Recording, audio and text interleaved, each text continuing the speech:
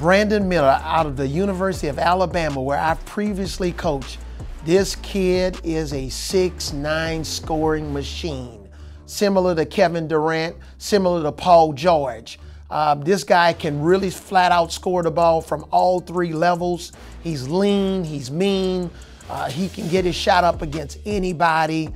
He's going to continue to get stronger, work on his ball handling, but this is a guy that I believe, Brandon Miller, will be the second pick in the draft. He's going to look good playing for Michael Jordan in Charlotte, especially with LaMelo Ball.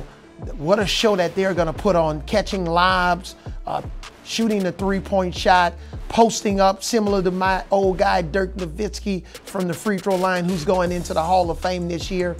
Brandon Miller, watch out.